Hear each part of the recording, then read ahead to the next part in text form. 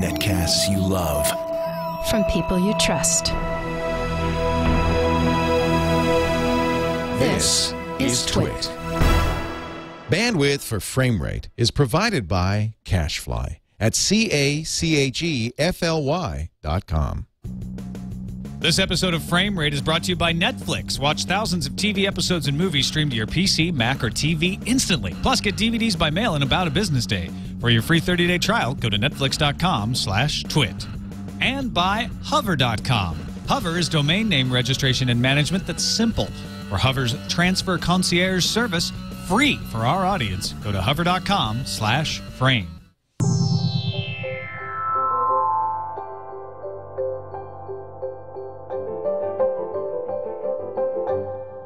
All right, this is a trailer, a little bit longer than our usual opening video.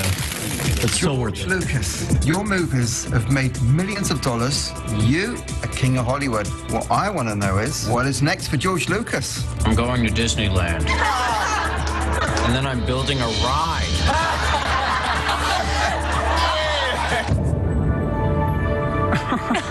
Oh, Marshmallow, what I really want to do is start making smaller, more personal films. Be careful, George. What? George, what's going on? Oh, my God.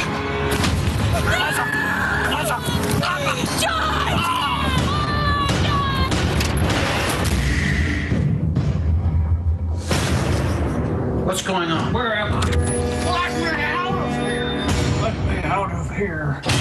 George Lucas's Star Wars prequels have received terrible reviews from the critics and sparked rage amongst the Star Wars fan base. That's not me. That's impossible. Hollywood insiders are questioning whether George Lucas has become totally lame. When I heard about midichlorians, only one thought kept me going.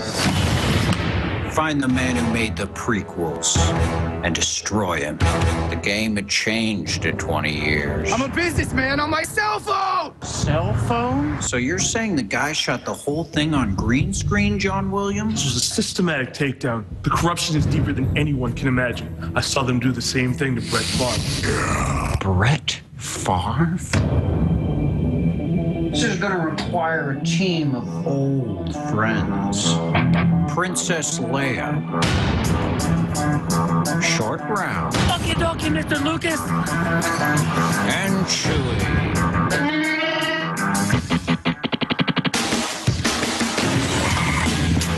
Georgie boy has escaped. I suspect we might be able to do something about this. We're still gonna have fun. They're gonna come at you from all angles, George. Spielberg, when they struck me down, I became more powerful than they could possibly imagine. Give me the answer, you bastard. How do you take down an empire like that? You shoot first. I like the new Indiana Jones movie. Welcome to the Temple Zoo! Damn! I can't get past the firewall! Oh, no. Fear leads to anger. Shoot him. He's the imposter. Anger leads to hate. Jesus Christ, they're just movies! Hate leads to an ass-kicking. I'm not afraid. You will be. Please, we got a wife and kids! It's okay, George. Even good directors make bombs once in a while. Lisa? For mine go boom.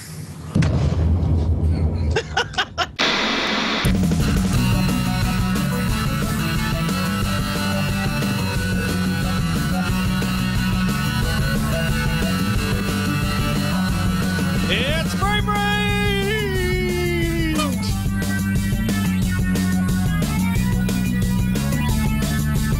Frame Rate is not affiliated with George Lucas. However, we are afraid of George Lucas. We're deathly afraid of George Lucas. Actually, I'm not. I think he's a great guy. Just because you went and saw movies with him, now you guys are BFFs, huh? No, You hang out with your say a buddy. bad word against the guy. He orders a good bag of popcorn.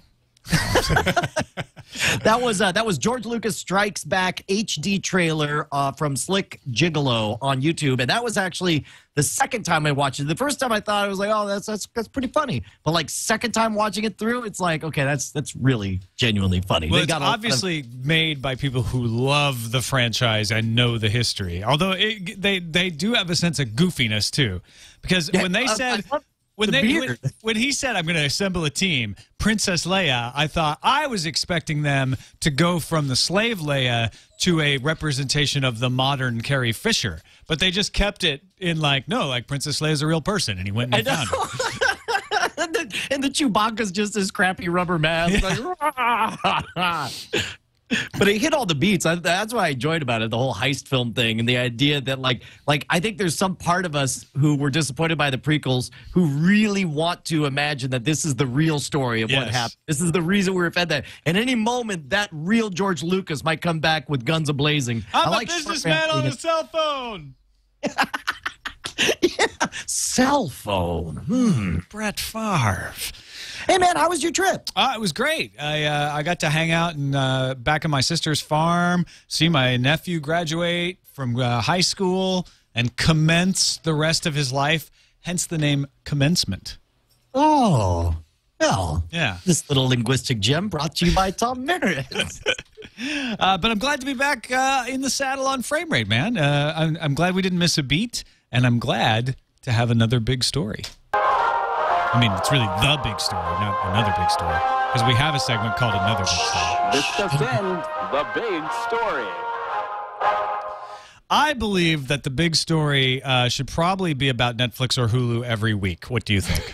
You know what? It's not like we can vote and not make these the real story. It's not like, I mean, even if we voted, like I vote that Netflix and Hulu stop doing anything fascinating that the whole industry starts talking about, they're going to do it, and it's going to keep on happening. Now, I'm with you. I privately am rooting for bigger stories, but this week, I mean, I think you're right. The biggest story is definitely the announcement of a possible partnership between Netflix and Facebook. What are the details on this? Yeah, so in a presentation at what they're calling the EG8 Tech Conference in France this week, it was President Sarkozy's attempt to get a lot of technology leaders together in France. Facebook CEO Mark Zuckerberg gave a talk and mentioned Netflix as one of the companies his team has held discussions with in an attempt to make music and television more a part of the social networking experience on Facebook.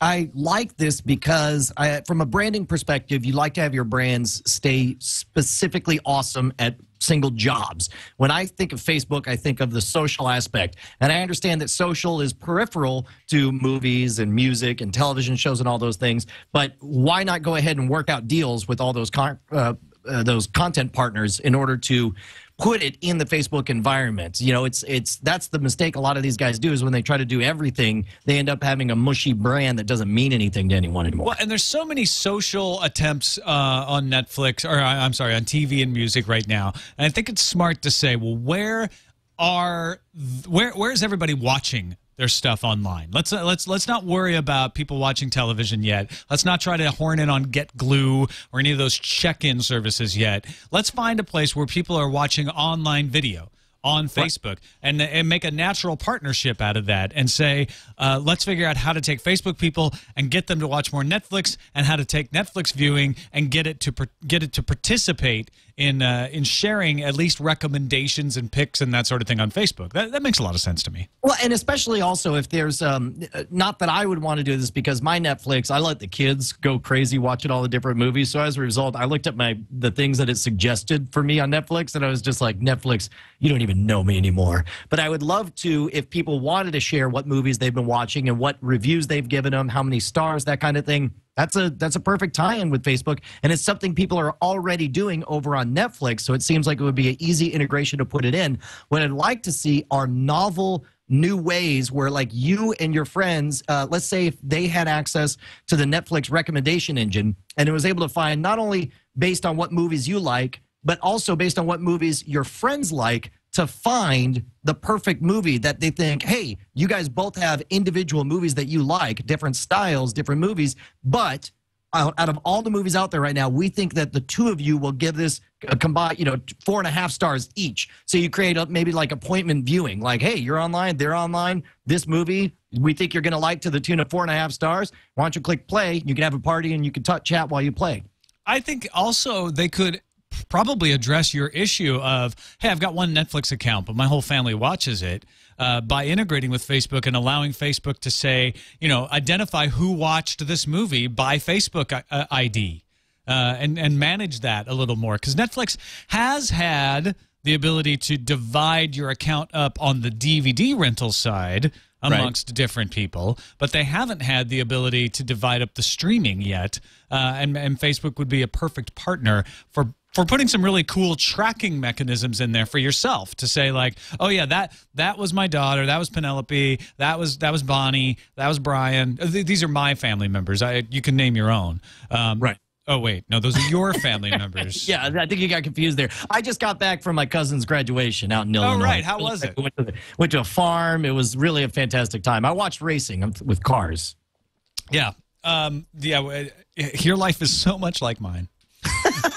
All right, let's. Do you have anything else before we move on? No, I just think now the one hiccup about all this is, everyone's so concerned about their privacy when it comes to Facebook, and unlike other Facebook, if you're talking about your geographical location, if you're talking about sensitive information, for some reason, what movies you like, to me that's a natural fit for Facebook. That's the kind of thing I want shared. And if someone's got a problem with the fact that I love The Big Lebowski to the tune of 5 stars, well, then Facebook's is the perfect platform for us to argue about it.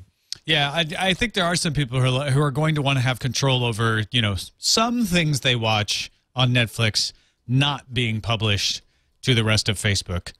Right. Because every once in a while, you like a good romantic comedy, but you don't need to share that with the world. Shut up. Nuh-uh. I like time-traveling robot kung fu ninjas from the future. In love. What? In love. They're in love with kicking ass and taking down the man from the future. Sandra Bullock. Sandra Bullock is only the ringleader of the bad guys. That's why I have to kill her with kisses. Is that what Miss Congeniality is about? Because I didn't realize that. Yeah. It isn't this guy's brain. That's what's going on. All right, let's move on to another big story. Officially, this one is another big story because it's the next one. Stop everything. It's another big story. So Apple announced that next Monday at the Worldwide Developers Conference that they hold, they are going to announce iCloud. And everybody's talking about the fact that this is going to be a replacement for Mobile Me, and it's going to allow you to store your music in the cloud so you can get your music wherever you go. Greg Sandoval over at CNET says Apple's also trying to land deals so that you can put your movies and TV shows in the cloud as well. They certainly ought to get a jump on it. I mean, they have a tendency to wait till right when the clouds are about to burst and the thunderstorm's about to come down. They come in and steal that lightning before anyone else has a chance to do it. And this could be another case of that. But I guess this is something that happens more often than I would think. I don't necessarily keep up with the pre-announcements. I just read the articles. But I guess they announced that they're going to announce. Is that what happened? Yeah, they never do that. They always announce that they're going to have a keynote, but they never talk about what they're going to talk about. For some reason this year, Apple decided to put out a press release ahead of time saying, we're going to talk about OS X Lion, we're going to talk about iOS 5 for the iPhone and iPad, and we're going to talk about a new service called iCloud. And they didn't give any other details about it. So is this a case where they want to set up expectations where it's like, no, you're not going to get another major hardware iPhone release story. That's not going to be your focus. We're going to this is the mystery that all of you should be. Like, is this a case where they're full on saying, by the way, fanboys, commence the buzzing about this. Just make sure you're buzzing about the right thing. If you don't mind, we'd prefer you speculate wildly about iCloud and not an iPhone because we don't have one. It really is. It's weird. These are like marching orders. I don't want to be a conspiracy theorist or anything, but I mean, this is genius. It absolutely is. But I think Apple could really sweep away a lot of the speculation about how it's all going to work in the cloud if they do this right. If they have the ability for you to put all of your iTunes media Everything is available in the cloud. To some extent, apps are already like that. If you have an iPhone or an iPad, once you buy an app, you get access to it forever. You can reinstall it on any iPad or iPhone you own as long as it's authorized under your account. If they can mimic that model with music and movies and TV shows, and then say like, yeah, you know, we keep a copy of it for you if you ever need to re-download it, then you don't need to have DRM, right? Right, correct. Which is the reason you're able to do it with the app stores. You've got DRM on the apps, but you can still offer that same ability. And the objection, because apparently, according to Sandoval, they've been negotiating with the studios on this for over a year. They've got a couple of the music studios on board, but the TV and movie studios are dragging their heels, is that they see this as competing with the windowing system that we've railed against for over a year now, on this show anyway.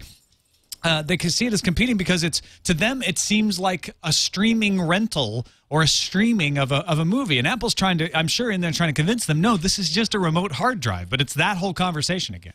Right. Well, and if anyone's going to have the muscle to make them see reason, hopefully it will be Apple. But there's a few things. Number one, I sincerely hope it becomes just like the way it is with apps, because it's a nightmare. I wanted to watch The Venture Brothers with my wife in the living room. I bought The Venture Brothers on my iPad because I was out on the road. So I had the files, I paid for them. In order to watch it in the living room, I had to first synchronize my iPad to my desktop, which I hadn't done literally since the day I bought it. I activated my iPad over at the store, had never synced it. Had to set up all the sync, had to transfer the purchase onto the desktop, then had to go out to the Apple TV in the living room and then transfer it from the desktop over to the Apple TV, or I get to set up the streaming over there. It was ridiculous, and it was completely asinine, and anything away from that, anything that gets us to sensible, what Steam is to video games, this should be to all your media. Now, here's the other question I have is, how long ago did Apple start selling television and movies on iTunes? How many years? Well, they did TV shows a lot longer ago. I'd say TV shows came around 2006, 2007. We're looking at 4 or 5 years, and I'm going to say that the landscape has changed pretty drastically from when those deals were first hammered out. I'm sure there was a lot of fear about what it would mean, but yeah, as far as having streaming on demand content, or of course, Netflix instant streaming was barely a blip back then. If it must have been out by then, I think it was.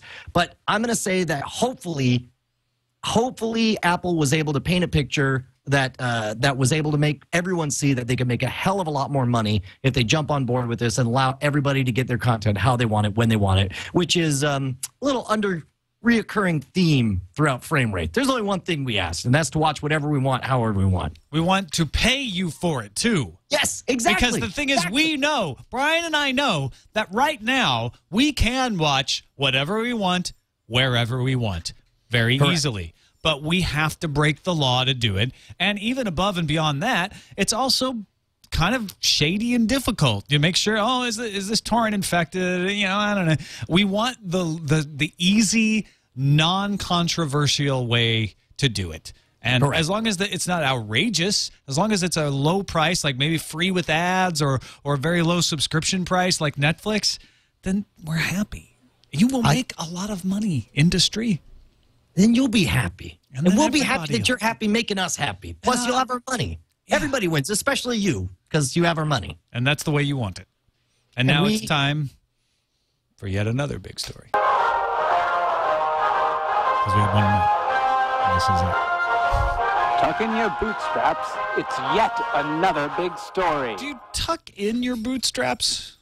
Yeah, your bootstraps. I guess so. You don't want them dragging around on the floor. Yeah, they're just flailing all around. It's just like, maybe if it's like a flood, like your toilet backs up, like tuck in your bootstraps. Here comes another big story. A flood of 3D. But this time, actually, the New York Times reporting that 3D boom may have already gone bust. Can you believe this? Yes, I did read it, and I don't know exactly how to feel about it. On the one hand, I think we're seeing a sensible correction. I think the current application of 3D is insane, the way that they're just throwing it on everything. Did you see Pirates of the Caribbean in 3D? Oh, goodness, no. Do you think it was as bad in the movie as it was in the previews? Are you looking over at Jason? Did he see it? No, he didn't. No, I didn't. I definitely didn't see it. But that's a movie you bought. You didn't even support your own flick. I don't know the last time I went to see a movie.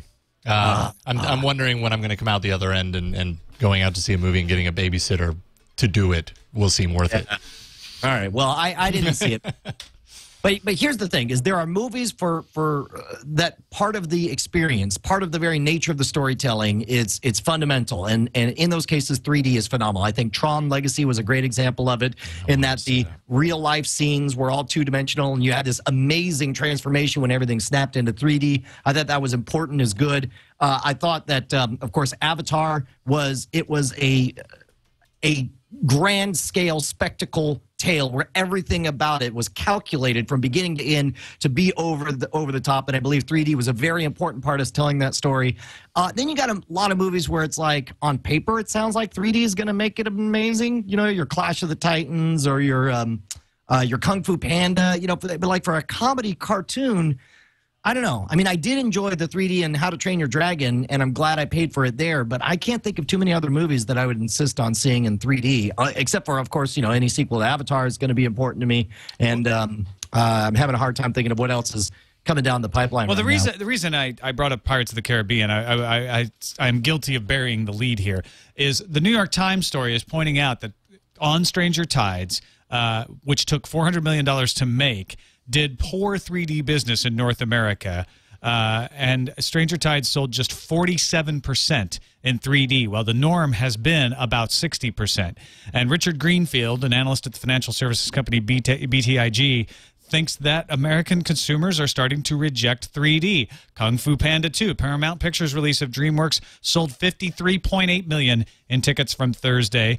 3D was 45% of the business. Again, a soft total and low 3D numbers. And so that, you know, analysts are starting to say consumers are turning against high 3D ticket prices and low 3D quality. That's the difference. As you said, originally you said people are turning against 3D, and I don't believe that's the case at all. I think what people are doing is they're turning against the higher ticket prices for 3D. And as long as the movie's available in both 2D and 3D, it's a second decision you have to make. You're like, okay, I'm going to see Thor. Do I want to pay $5 extra to see it in 3D? And for that one, I'd be like, no, I'd rather see it, you know, in 2D.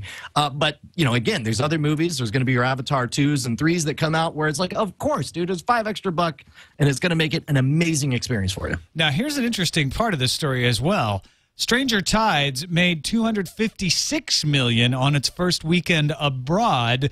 Disney trumpeted that figure as the biggest international debut of all time, and 3D made up 70% of those sales. Wow. And the Swiss and the French and the Norwegians and the South Africans. So is it our international audiences not yet weary of 3D as the North American audience is?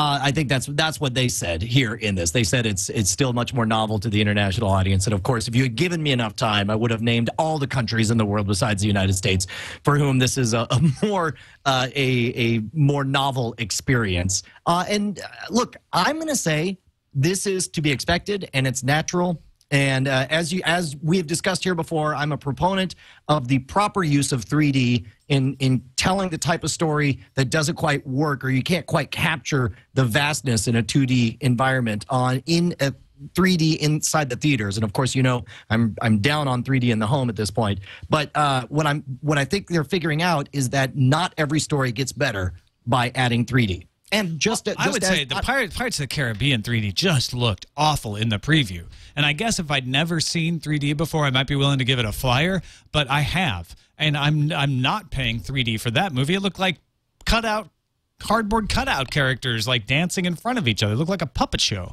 It reminds me of the early days of colorization when they're like, we're going to take all the black and white movies, add color, bada bing bang. It's like they're new movies. And then people realize, like, wow. What was that? What's the one that the Christmas one with Clarence and the Wings? Oh, It's a Wonderful Life. Yes, It's a Wonderful Life. Guess what? Not any better with color added to it than in black and white. And so I think we're figuring that out with 3D. It's an important tool for certain types of stories, but as a panacea, just throw it on everything and it makes it better. People are figuring out that 3D is not going to cut it. Now, you also put in the lineup a follow-up on Roger Ebert's railing against dim projection for 3D movies. Yeah, I can't remember. You were there when we talked about that. That wasn't when it was just me and Sarah, right? Right. You were there No, well, either I was there or I listened to that episode and remember it as if I were there. But I know what you're talking about. Well, either way, it works for me. But and of course, this is going to be kind of tooting my horn of being right here in Austin, Texas, the home of the Alamo Drafthouse. Tim League wrote a very, very thoughtful rebuttal to the dim projector problem, talking about what is and is not feasible. And in fact, I believe Roger Ebert just assumed that nobody was going to change their lenses, and he did a really good breakdown of why they went with the Sony equipment, the benefits to it, the superior quality, and he mentioned in there. Let me see if I can find the exact number. No, I was on that show because I remember I argued that some projectionists would actually be doing it because they love film and would make sure that the proper light bulbs right. were And I installed. said most projectionists are making $7 an hour and working after high school. But these guys are definitely the good guys. He says from January to April, we spent $23,000 on bulbs for the Lamar Theater alone, which is the theater I go to. It's like an eight cinema theater. And man, do they take presentation quality seriously. And if you've ever seen a movie at the Drafthouse, I kid you not, they have a full 1 minute of nothing but music and giant white on black text that explains in detail what will happen if you talk during the movie. I've never been to a movie theater that respects presentation more than the Alamo Drafthouse. And reading this article, this blog post by Tim League really makes me proud that these guys are right here in my hometown. Dude, I was there when the Alamo Drafthouse opened, and it was a revelation because it wasn't. I'd actually lived in Arlington, Virginia, where they had a similar concept of ordering food while you watch a movie, but they were second-run movies, and the food wasn't nearly as good, and the beer selection wasn't near. I mean, Alamo, they knew what they were doing. Well, and it's funny because it's like when you start to describe it, the most novel thing to say is like, oh, it's amazing. You get gourmet pizzas and beer during the movie. They're like, oh, we've got one of those. And you're like, no, you don't. Stop talking. Shut up. Shut your face. It's nothing like the Alamo, where it's like everything from the novelty of their promotions to the quality of the presentations to the food. It's so exceptional. There's a reason that your friend and mine, Mr. Brett Amtrekker Rounceville, added to his list of 50 things he wanted to do when he quit his day job and toured around, trekking around the universe for 2 years. He put see a movie at the Alamo Drafthouse because it really is that spectacular. It's the only 3D porn movie I've ever seen was at the Alamo Drafthouse. They really? Did they? Yeah. In the early days, like the first year they were open. Wow, that is awesome. Because they used to do a bunch of classic, but like old movies at midnight. Yep. And that was one of them they brought in. It was just silly. I saw Shaft, where your ticket price got you a free 40 of malt liquor. Yeah. I saw Strange Brew with Bob and Doug, the Bob and Doug McKenzie one. You got a bottle of Elsinore brand beer, which of course was a fictitious name. That's awesome. All right, let's take a break and thank our sponsor, Hover.com, because you probably, in the course of your life, are going to want to register a domain name. Maybe you have a great idea for a website. Maybe you just want to get one for your child.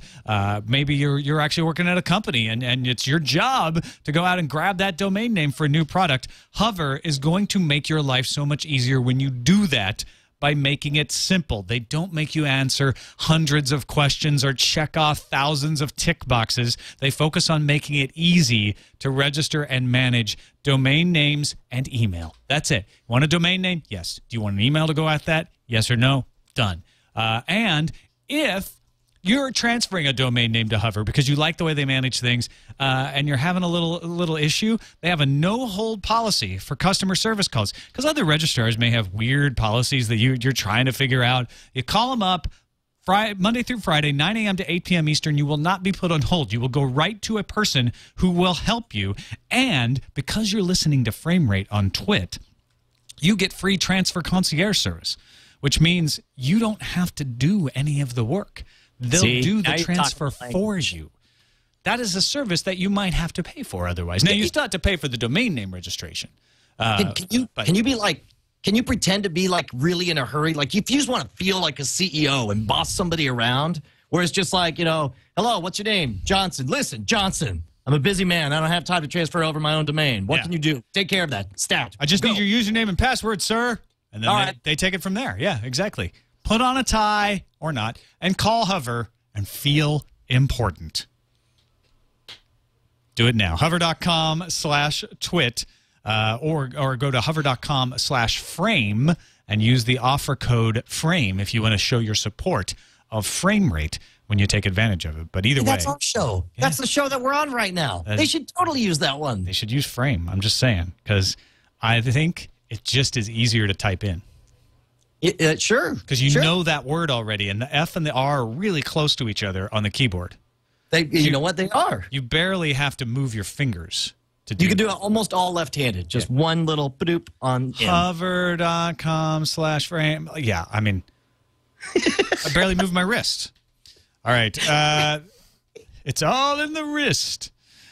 Let's move on then to Film Found.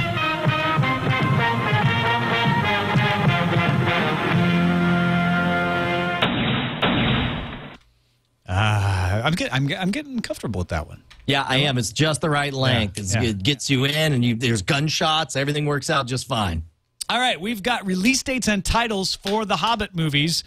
You're going to get Christmas presents in December in 2012 and 2013 on December 13th. December 13th, 2012, you will be able to see The Hobbit, An Unexpected Journey. And on December 13th, 2013, you get to watch The Hobbit, There and Back Again. That's The Hobbit Part 2. Now, this is interesting to me because it made sense when you're looking at the original Lord of the Rings trilogy. They're so epic and so sweeping. There's 3 whole books. But as I understood it, The Hobbit was meant to be kind of quaint as an introductory novel to lead you into Lord of the Rings. It doesn't seem like many quaint movies are split into 2 parts and are epic and good. I mean, are they overbuilding The Hobbit into something maybe it's not? That's a fair concern, right? My guess is, because when you look at Lord of the Rings, that was broken into 3 novels by the publisher because they said this is too long to put out as one novel. And so J.R.R. Tolkien just kind of found some places where they naturally broke into 3 parts. And when they made the movies, they said, well, this is obviously too long to make as one movie. Even as 3 movies, you're talking about 3 or 4 hour movies, Still right? very dense, yes. So I think what they did with The Hobbit is said, well, look, we could put out a 4-hour movie, but it will be better as an experience and it will be better for the marketing and the money if we put out 2 movies. So let's break it into 2 parts so that we can actually tell the story the way we want to without compromise to the fact that, oh, you're sitting in your seat for 4. Let's do that. And the argument we can make to win the studio over is you get to sell tickets twice. Yeah, that's interesting. I don't know. I don't remember offhand whether or not The Hobbit is as big as any of the individual books from the Lord of the Rings trilogy. No, it is shorter, but it's still quite a long novel. And with novels, you're always having to cut things out. And I think Peter Jackson said, look, if I can get away with making 2 movies, I don't have to cut as many things out. I can really treat this that's well. fair enough. If it really is a case where it's a love letter to the story and he doesn't want it, if he could, I'm sure if you asked Peter Jackson if he could, he would have made 2 movies out of each of the books for the original Lord of the Rings series. We would have had 6 movies to go along with it. But absolutely. Well, and that's why you have those extended cuts put out on DVD, because he's like, look, there was so much stuff I wanted to put in there that I couldn't. Yeah, I can see that. And, it depends. The question of whether or not they're doing it for the money, I'm sure if you ask the artists, it'll be obvious that they have respect for the story. And even if the studio is doing it for the money, who cares, man? Yeah, well, I think both are true. That's the thing. It's not a one or the other thing. I think they want to respect the story, and they also want to make a bunch of money. And, hey, here's a way where we can satisfy both sides of this equation. Yes, absolutely. Absolutely. Now, having said that, what on a scale of 1 to brain explosion, how excited are you? Are you counting down the seconds to it? I'm probably brain simmering on that scale. Yeah. I'm not brain exploding yet, but I probably will be close to it. See, I liked the Lord of the Rings series a lot, but I only have watched the movies maybe twice each, and I haven't. It's been years since I've got maybe 6 years. I pull them out pretty much every year during Christmas break, and just put them on either in the background while I'm vacuuming, or this year I was just tired. I just put them on and watched them all 3. I really love those movies, and The Hobbit was actually the book that I grew up and loved. I didn't read The Lord of the Rings till I was in college, I don't think. Well, and what's funny is I discovered it. I read the first book, The Hobbit, and loved it. Capital Loved it. But then the first Lord of the Rings book, I got like halfway through. I got to all the singing and the songs and Tom Bombadil, and I sort of lost track. And then the movie came out, and the parts that I had read, the movie got right enough that I was thrilled to see how the movie ended, and I just trusted the movies from then on. So I finally got the full experience. So The Hobbit 2-part will be the first one that I've read the book, and I get to compare it when I see the movie. Yeah. Also, another one that I've read the book and can't wait to compare to the movie is Piranha 3 Double D. You have not read Piranha. I have not read. There is no book for Piranha 3. You're like, well, technically, I just found an old copy of Jugs, but I'm pretty sure it's the same. That's pretty much the basis of this movie. If you remember Piranha 3D from this past summer. Piranha 3 Double D has wrapped production, or wrapped shooting, I should say. So it looks like they're calling it so outlandish in places. I hope it works because it really pushes all the boundaries slightly pushed in the first one. This is great because it's one of those things where I assume that they could, you don't even have to hear a synopsis. You don't have to see a teaser trailer. You don't have to see nothing. The title itself tells you exactly the brand of humor that you can expect. It tells you exactly what type of movie this is going to be. And nobody buying a ticket to this is going to walk away feeling like, well, that wasn't the movie I expected. Unless they try to be highfalutin and smart. Well, this is snakes on a plane with fish and boobs. Well said. Well summarized. That was the original title that they wanted to do, but they're like, wait, why don't we communicate all that and just call it Piranha 3 Double D? Yeah, because the only thing that, if you really needed clarification on the title Piranha 3 Double D, snakes on a plane with fish and boobs. And there you go. That is all you need to know to decide whether this is a movie you need to stay far away from or a movie that you must see over and over again. Which pretty much means, hey, are you 17 or no? Yeah. Do you have taste or no? All right, let's move on to a check-in on our summer blockbuster draft.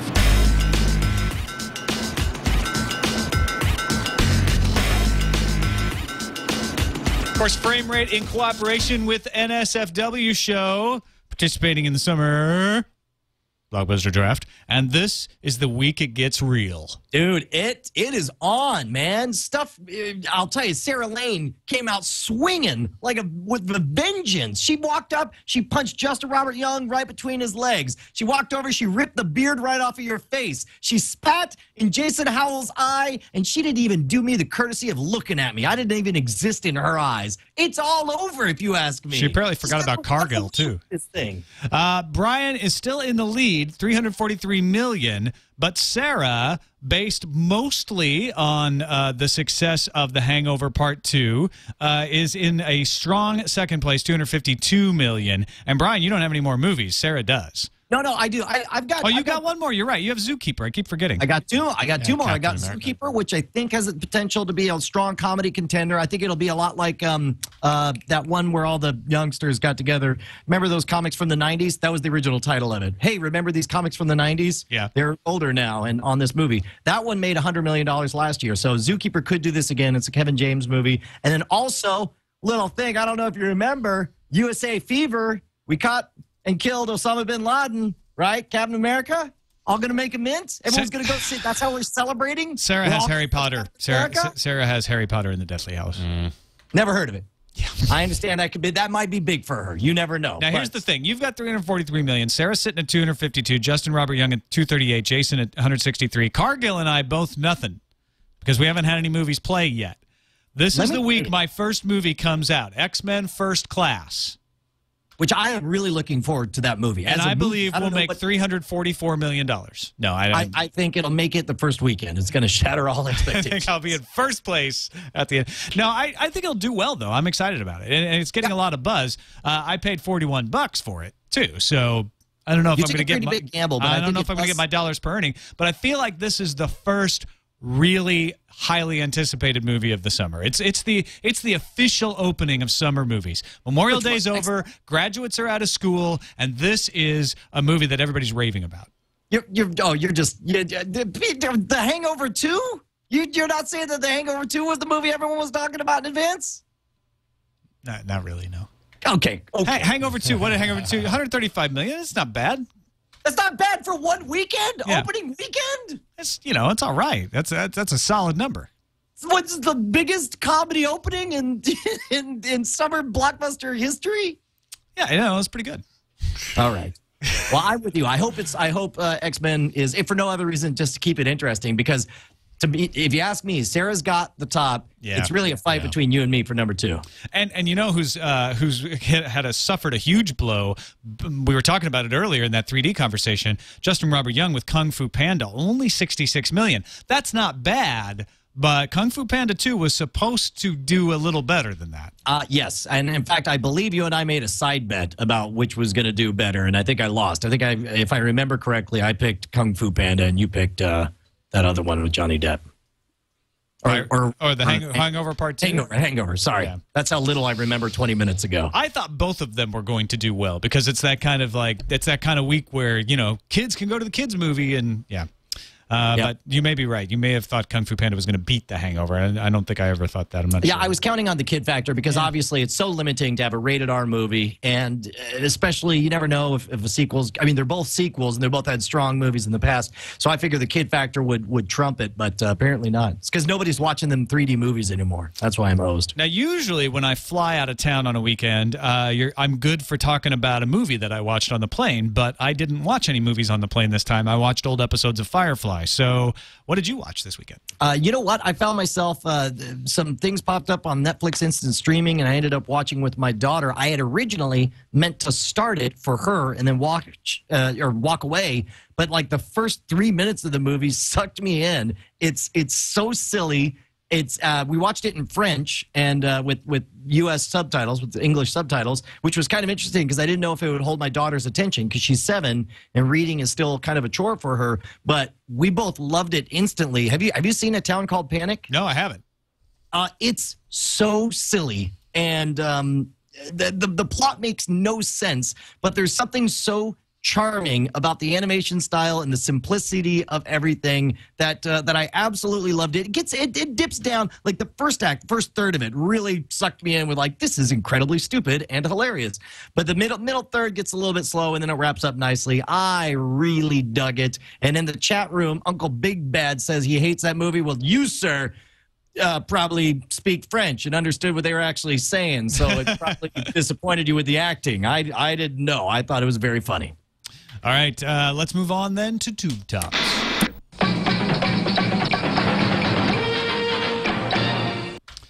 It's summer, which means we're only watching one show. What's funny is I looked down and we're like, well, what are we going to talk about? I'm like, oh, there's only one item in all of Tube Tops that we're talking about. Well, like, we're in that Memorial Day break in the United States where all of the fall or the spring series have ended. Right. But the summer replacement shows haven't all started debuting. For instance, Rescue Me is about to start its final season. You've got a bunch of sci-fi shows coming online end of June and early July. But right now, there's only one series that's bridging that gap that was on this weekend. There's actually 2. Doctor Who, for me, is on as well, but they didn't show one during the Memorial Day weekend because a lot of times people just don't watch TV, so they don't want to do that. Game of Thrones did not have that problem. They were on this Sunday. Do you know what? Considering that Doctor Who didn't have an episode over the 3-day weekend, do you think that's part of the reason that they went ahead and released that episode 7 a week early for HBO Go customers, where they're like, hey, man, that's always a weekend that screws us over anyway. Why not give it out so if we get a dip, then we can blame HBO Go and credit that for the dip? Well, and frankly, HBO is not nearly as rating sensitive. What they want to do is keep people subscribed. And so if they're like, look, we're going to put Game of Thrones on because it fits our calendar, but we don't want people to get upset and miss it because it's Memorial Day, so we put it out on HBO Go, and that worked totally for me. I watched it on HBO Go, and I described my troubles last week, but I had watched it. So on Sunday, when I'm doing all the graduation, partying, and all that stuff, I didn't feel stressed out like, oh my gosh, I have to go make time to watch Game of Thrones. I love this image that it's like it's your relative that graduates high school, but it's you who's drunk talking about conquering the worlds at the party. Yeah, we're also at a weird point now, too, because it's like we can't even start speculating about the fall season because everyone's made their announcements 2 weeks ago. So there really was nothing new. The only thing on my radar besides Game of Thrones is Breaking Bad coming out in 6 more weeks. July 17th is when Breaking Bad comes back. So there's really a bunch of nothing. But if you do have to fill the void, you could not do better than Game of Thrones. I am still so exquisitely happy with everything. I enjoyed an episode, I guess minor spoiler, we're going to talk about what we saw, not what we think is going to see. Let's go yellow. Yellow. Yep, I enjoyed seeing.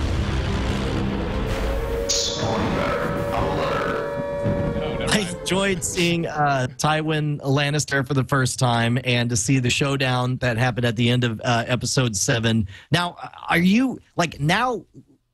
And again, this is speculative, and you may want to fingers over ears if you haven't read the book. We're not going to talk any specifics, but have you started to make a game as I have? Because you start to see their formula for what kind of big twists or surprises happen at the end of each episode. Have you made a game of trying to predict, like, okay, the end of next episode, this is going to happen. The episode after that. This, I hadn't even thought about it, but I am totally doing that, where I'm like, oh, I bet they're going to end right on the trial. That would make, the confrontation between Cersei and Ned, that would make a good cliffhanger point. I wonder if they're going to, yeah, totally. And I'm not always right either.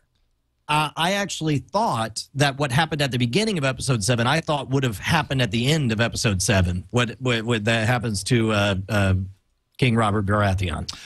Yeah, that would have been a really interesting, like, okay, he's gone. Right, and, that just happened. Yeah. Let's wait till next week to find out what happens.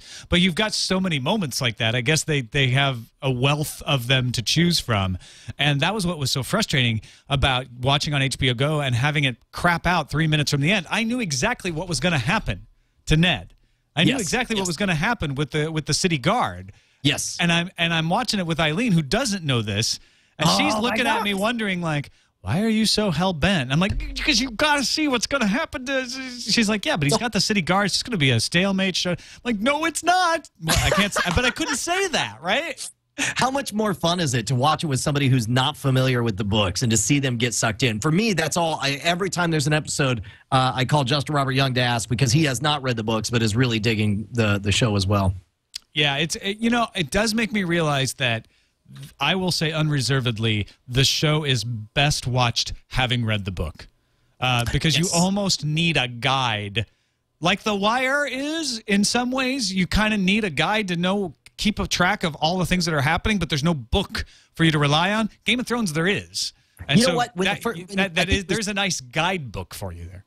There was somebody who 2 or 3 episodes in asked me if he should read the book or just watch the show and read the book later, and I made the outrageous suggestion of try to stay ahead of the shows. Read the book and see if you can stay ahead of the shows.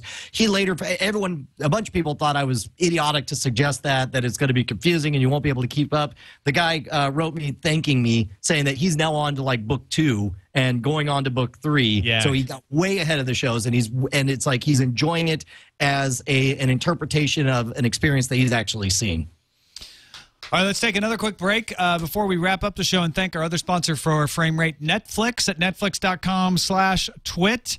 If you want to get online streaming videos that you can watch not only on your PC or Mac, but also on your television, and you're thinking, well, wait a minute, I got to hook up my laptop to my TV. That's one way you can do it, but you can also use your Xbox 360, your PS3, your Nintendo Wii.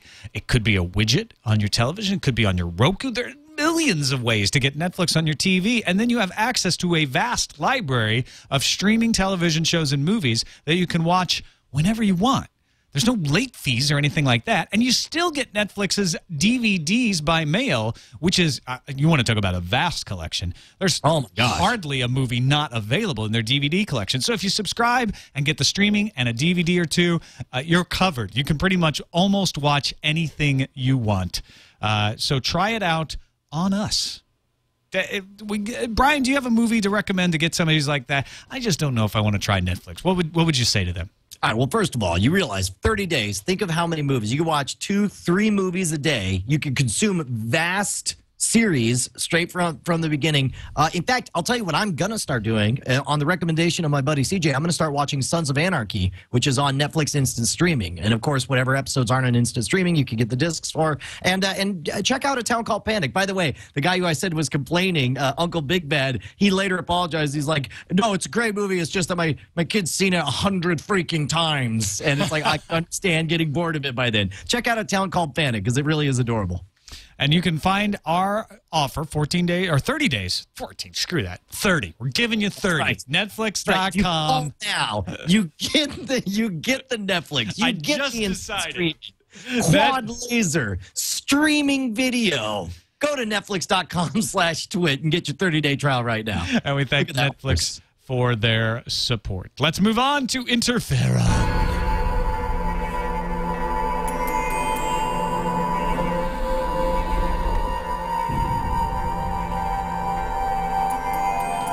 Now, first of all, before we get into your picks, Brian, yes. Did you notice that Pop-Tart Cat made an appearance on the NewsHour website? On the what? The NewsHour website. There was a PBS hack. A group called LulzSec went after PBS because they didn't like a WikiLeaks documentary that they had run. And one of the things they did was they put the Pop-Tart Cat up on NewsHour's website. That is awesome. Yes. And so a friend of the show, Pop-Tart Cat. Glad to see they're making good. So I didn't see any big web video stories that really got me amped up. So instead, however, I had so many amazing music videos people had sent over to me that it was infectious, and I wanted to share them. The first one I'm going to play, there we go. This is from a South African band called Goldfish. And I played it briefly on the video game brainstorm that we did on Friday, but you weren't there. You didn't see any of that, did you? No, I keep missing the Friday, so I'm missing the video game brainstorm. I haven't seen this at all. We'll take a look at the first minute or so of this. This is Goldfish. We come together, and it's great because it's all themed on 8-bit awesome things. See how many references you can pick up on.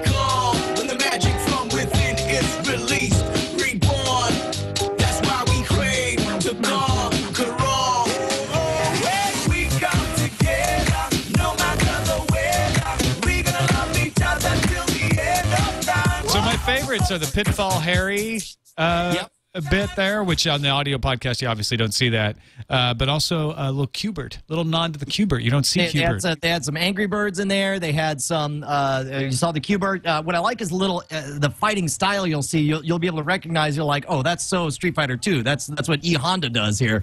And then you got references to everything from Grand Theft Auto to Parappa the Rapper, when they're in 3D 2 dimensions, like that stuff. It's so dense that I also recommend that you check out the making of video, where this is made by a handful of people distributed all over the world, and they kind of came together. They made this giant list of all the references they wanted to get in, and they sort of set up this this backstory to the whole thing.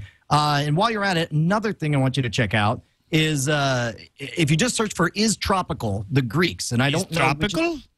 Is Tropical, the Greeks. And I actually don't know which. I think it's the. Let's see. Tropical.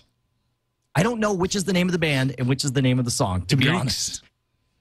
But tropical. You've got to. But anyway, it's the visuals you're going to see. Well, I mean, they speak for themselves. But you're basically watching kids playing with Nerf weapons, and it's awesome.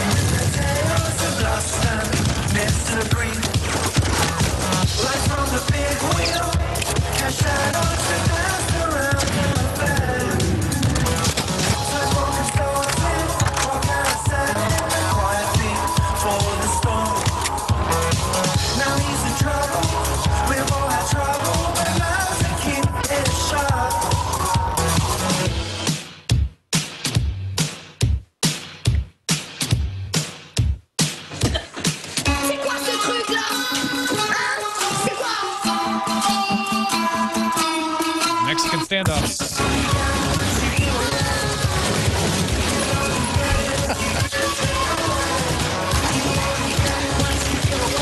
Wow, that's graphic, man. I mean, it's all just kids playing with Nerf guns, but then they have added in the effects that put in all the explosions and the blood.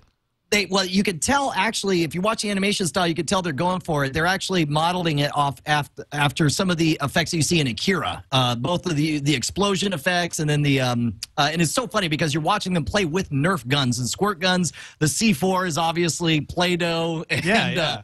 The best part is about like 2/3 of the way through the video, everyone stops playing, and there's just like 30 seconds of them eating dinner, and then they're just best friends. Right. Oh, well, because you got a break for dinner. Mom called you. Yeah, inside. exactly. Yeah. It's in every way. This is what we all imagined we looked like when we were playing guns. That's exactly you nailed it. This is the imagination of the kids being seen from the outside, because a lot of people in the chat room are like, "Wow, that's just wrong." But it's really? When you're a kid, you imagine some really gory stuff going on. Yes, exactly. And so it reminds me a little bit of in Rushmore when they do the play version of a Serpico, or I guess that was also a viral video that somebody had put together of kids doing all these adult situations and stuff. And then I'm just going to apologize right now because. This is going to stick in your brain, and I'm not going to take it back. Welcome to El Internet.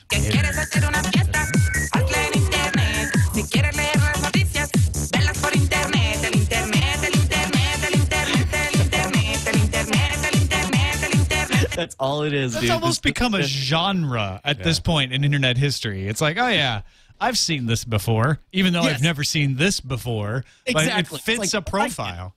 Yes, exactly. This one it will stick in your brain, and you can send it as I propose. The new Rickroll should be El Internet. I'm going to El Internet you. Stop El Interneting me.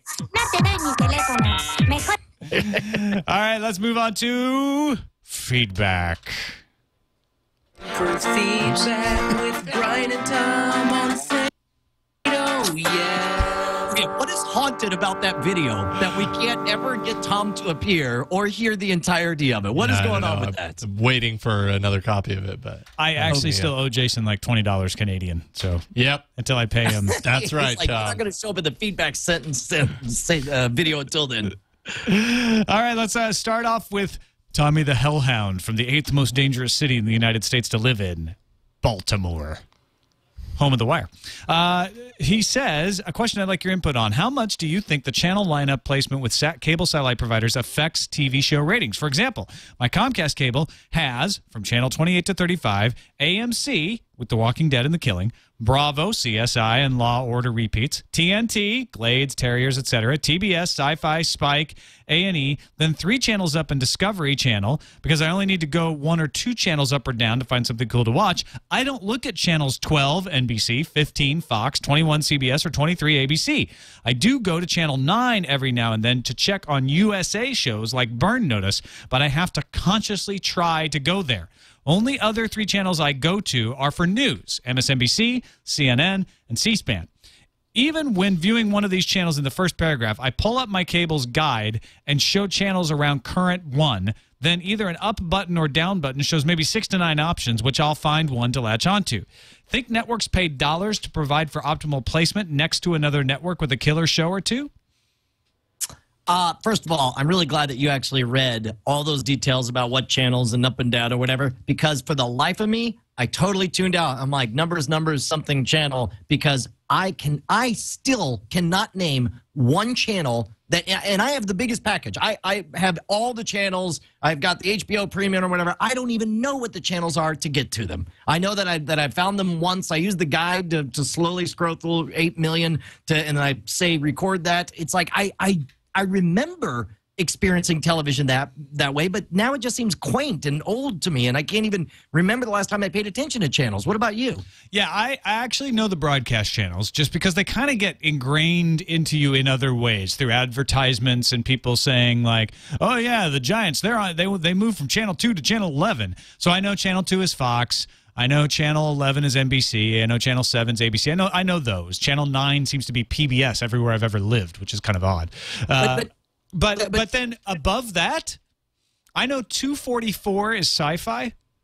Do you watch you have to relearn it because you got the regular feed and then the HD feed on cable as well. Well, no, see, on DirecTV they're the same. Okay. So channel 2 is the HD feed. They don't put it up on 802 or something like that. So that makes it easier to remember. But DirecTV, you don't get USA on channel 9. Everything that's cable, everything that's not broadcast TV is at channel 200 or above. So I know like 201 is CNN, I think, or 202. But all I know is like if I want to watch ESPN or CNN, I type 200 into the guide, pop over there, see what's on, boom, and then I select it. I know 244 is sci-fi because I go there often enough. And I know the BBC America is somewhere in the 200s, and I think Bravo is somewhere in the 300s, and I know Tech TV used to be on channel 354. Can I tip of the hat and, maybe lament the loss of something that I really used to enjoy? I think anyone who was born or anyone 15 years younger than I am, anyone who is less than 20, has never experienced fast channel surfing the way you could 15 years ago. Yeah, like it pre-remote channel surfing. Obviously, I'm just saying pre-remote channel surfing, even though you had to be out of your seat, was the fastest channel surfing ever. It was like snap, snap, snap, snap. You're seeing content. Then we got the remote, and there was a little bit of a delay. But just not a little bit, not much. You could still. If your television was still plugged directly into the cable and it was using the analog tuner in the TV, you could go like that. Yeah, but it still wasn't as fast as flipping that actual dial manually. But it was still really fast. And then all of a sudden we got guides and digital, and all of a sudden it's like channel. Wait a minute. Okay, the guide loaded. Okay, there's a channel. Channel. See, yeah. Now, what if that could be the new killer app where you customized your channel placements and it was constantly pre-buffering channels above and below where you were? AT&T Uverse does that. I would so pay $10 extra a month for fast flipping, for being able to go through everything. Have you switched to AT&T Uverse? No, I would not do that. Okay. And to answer Tommy's question, by the way, it's not as easy as you pay more and you get a higher placement, but television networks that make cable companies more money get higher placement. And how they make the cable companies more money can be either because so many people watch ESPN that it's absolutely worth it because you put ESPN on there and everybody subscribes, or less popular channels actually sometimes will pay the cable companies for placement, in which case they may raise it up. But the cable companies generally try to keep like channels together because they want to make it seamless. They want to put all the news channels together, and they sign agreements to say, look, if you're going to be carried on channel 354, you're going to be news. You're going to be in the news category, and you can't change the type of programming you have to something else because that messes stuff up. It was a big deal when Comcast bought Tech TV and merged it into G4, whether G4 was continuing to fulfill the agreement to provide news programming, which is Tech TV was in the news tier. Is that part of the reason that they made sure to call it Tech TV G4 or G4 Tech TV, whatever it is, that middle ground? I think that played into it. But it's a really complex situation, so it's not as easy as I pay more and I get higher. But yes, the more popular a channel is, and the more money it's going to be seen as making for the cable company, the higher the placement. Yeah. Generally. Got another email here from Matt Bat. I really want a sequel movie to The Fifth Element. Okay, maybe it's hard to go bigger than saving the planet. All I really want is a movie or show based in that world. I want to know what those animals were that they blasted out of the shuttle. I want to see more beds and showers magically come out of the walls. I want to see Chris Tucker in drag again. What has he done lately? Also, I watched The Girl with the Dragon Tattoo on Netflix streaming. What an awesome movie. The shooting was beautiful. The story was rich. The characters were real. I loved it and can't wait to see the next two. I heard they were going to make an American version with Mr. Kissy Lips Daniel Craig. I think I'll skip him. Join the SGU Save Facebook page, or join the Save SGU Facebook page. Love the show, Matt Bat. I loved how all over the map his letter was, and I do want to ask you. Partly the reason I picked this letter is: did you like The Fifth Element? You know what? It's grown on me over time. When I first saw it, when it first came out, I didn't like it very much. I thought it was too doofy. But as it's sunk into the general consciousness, I've gone back and I've seen it bits and pieces on TV, and I think I've watched it fully from beginning to end one more time on a rental DVD a while back. I've warmed up to it, and now I see more humor in it than I used to. Well, and I wish maybe it was a marketing issue, because I remember when I watched it wanting to see some kind of Blade Runner-esque stuff. Yeah, I think that's it. Marketed that way. And in fact, it might be fun after the show to actually go back and watch the trailer to see how they marketed it, because I was sorely disappointed by the silliness aspects, especially when Chris Tucker comes out so over the top, and when The Fifth Element was love. Oh, by the way, spoiler alert, The Fifth Element is love. Oh, wait, Red, spoiler alert, Red, you've totally ruined the movie. Oh, that's exactly. Okay, if that ruined the movie had big problems. But However, I'm with you. Even after the movie, even after I hated the ending and I was disappointed by how cheesy parts of it were, Gary Oldman, freaking amazing. Doing an evil H. Ross Perot was awesome. Yeah. And the world, I think it is an interesting world with the colors and the over-the-top action scenes and the bizarre way everything's laid out like a cruise ship where everything comes in and out of the walls, that kind of thing. Maybe I'll go back and watch it again, but I'm with you. I would like to see another movie set in that universe. The Sixth Element. The Sixth Element is hate. You heard it. Hate. All right, that's it for this episode of Frame Rate. Everybody, thanks so much for joining us. You can email us, framerateshow@gmail.com. We'd love to hear from you. Please do send us a line. Let us know what you're thinking and what you're up to. We'll talk to you next week.